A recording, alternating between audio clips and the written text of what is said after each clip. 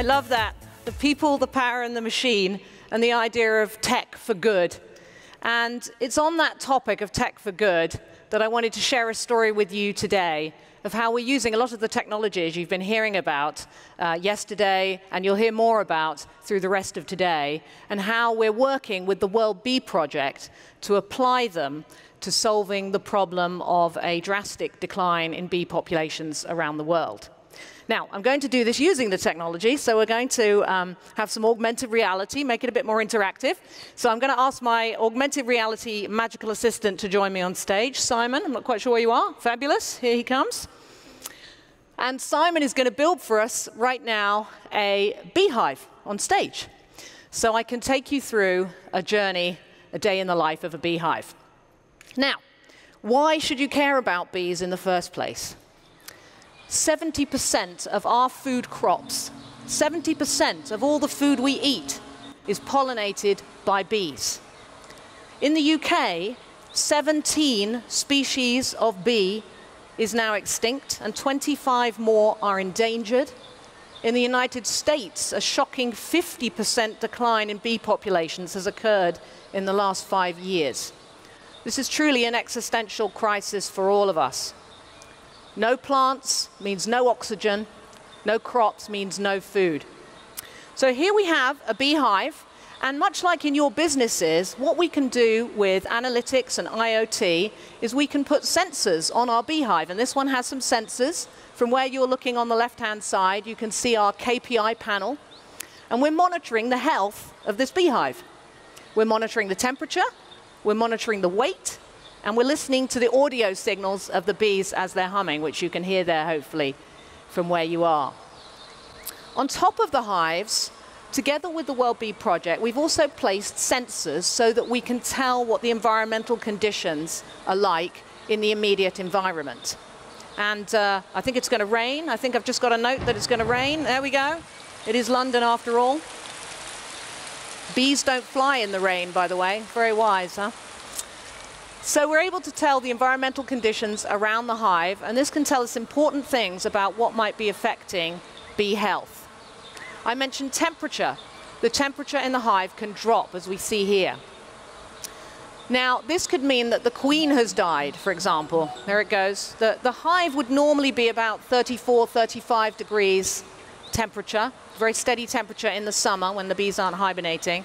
And if we're alerted as a beekeeper to a reduction in temperature, then we know something is wrong. Perhaps the bees are sick, or as I mentioned, the queen herself might have died.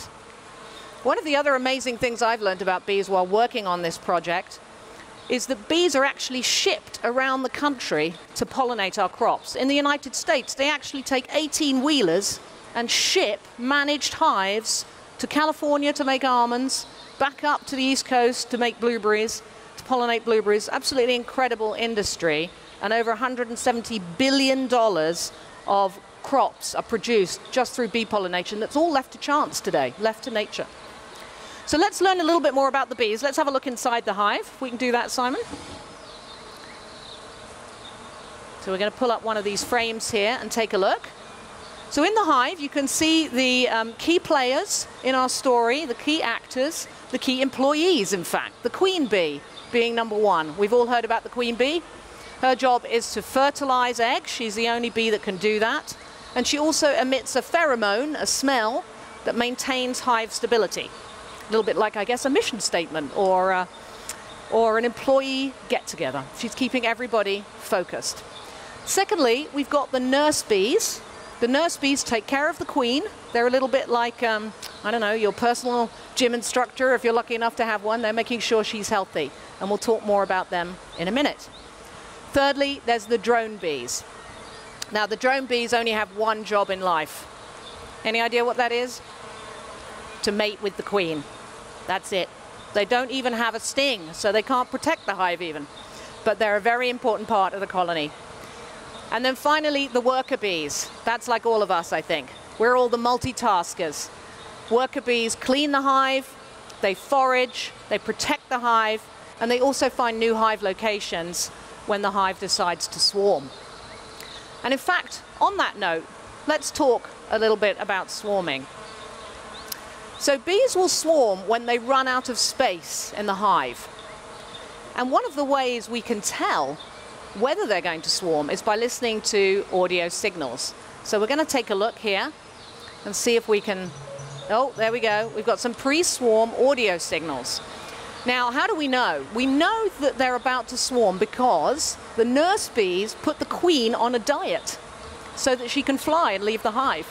And to put her on a diet, they chase her around the hive, and they're flapping their wings a little more at nighttime, and we can pick up that change in audio signal, and that will warn us up to 2 to 3 weeks ahead of time that the bees are about to swarm. Now, if you're a beekeeper, much like a CEO, you want to keep your employees. In this case, you want to keep your bees, hence the name, beekeeper. I don't want to lose my bees. I won't be able to pollinate my crops.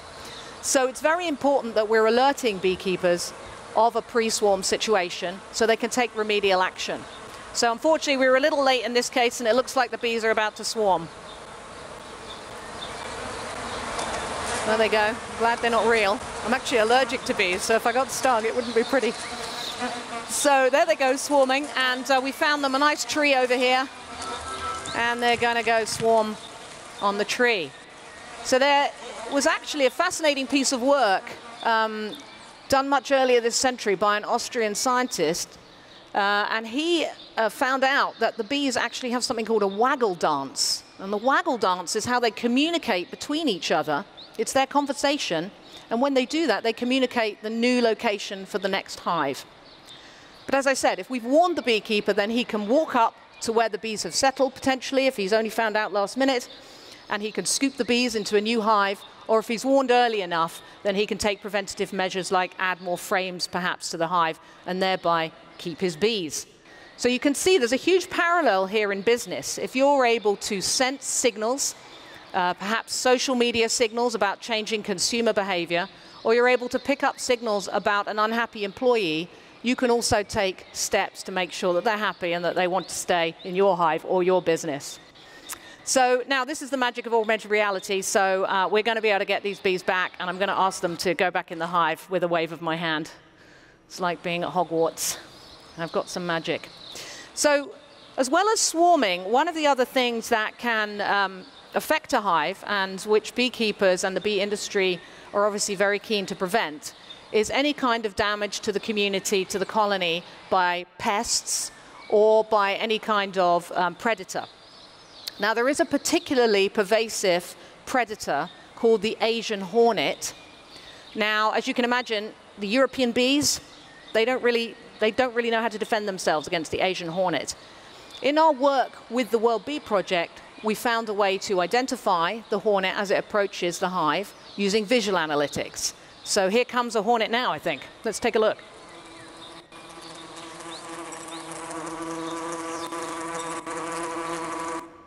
There you go. You can see the hornet. So we found out actually during our work that using visual analytics to identify the hornet was quite an expensive way to do it. And in fact, we can still do it with audio signals alone, because we know that a hornet's wings flap more slowly than a bee's. So we're able to identify it through the audio signal. And again, a beekeeper could take preventative action, perhaps putting a cover over the hive again, or other remedies to make sure that the bees, particularly European bees, who can't defend themselves against this threat, are protected. If these were Asian bees, they would do something called thermoballing. They've learned how to fend off this predator. And they would surround the hornet, and they heat it to death.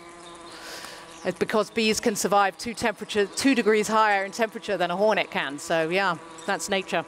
So fantastic. These bees have managed to repel our hornet, thank goodness, and everything returns to normal in the hive.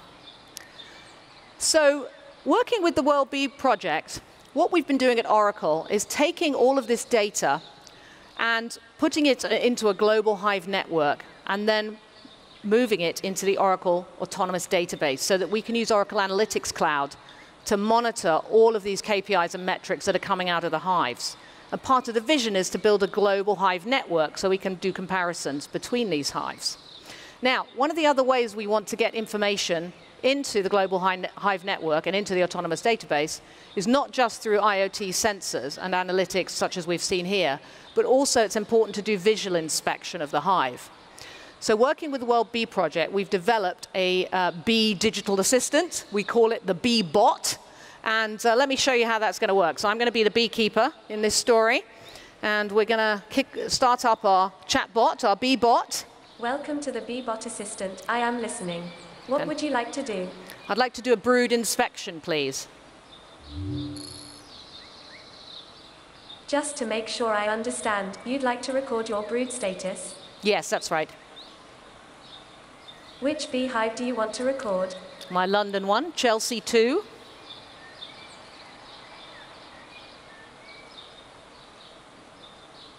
Let's record your beehive's brood. Do you see eggs?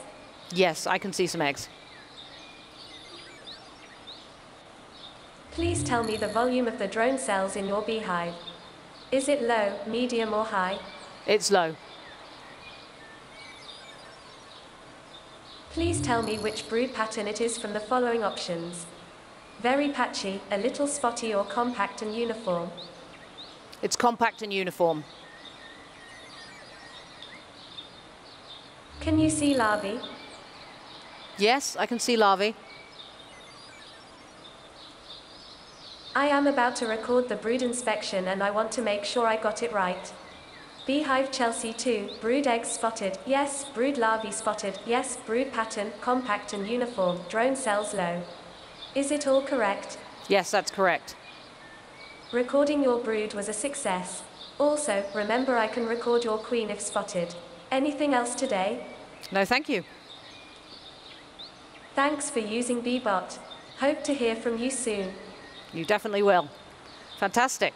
So that's how a digital assistant can help if you're in a scenario where you're wearing, for example, protective clothing, as beekeepers are, or perhaps you're operating in field service and, again, wearing bulky equipment and you can't input data yourself on a mobile phone or other tablet, for example.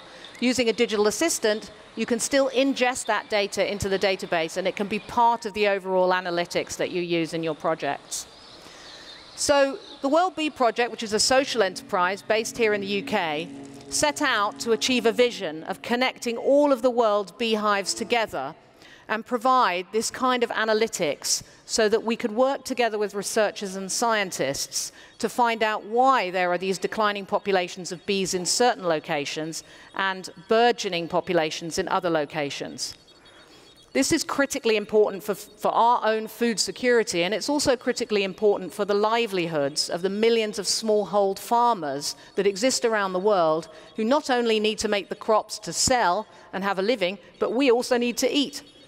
For those of you that love flowers, almost all our flowers are pollinated by bees. Blueberries, strawberries, cocoa, coffee, melons, almonds, none of them would exist if we can't make sure that bee populations thrive.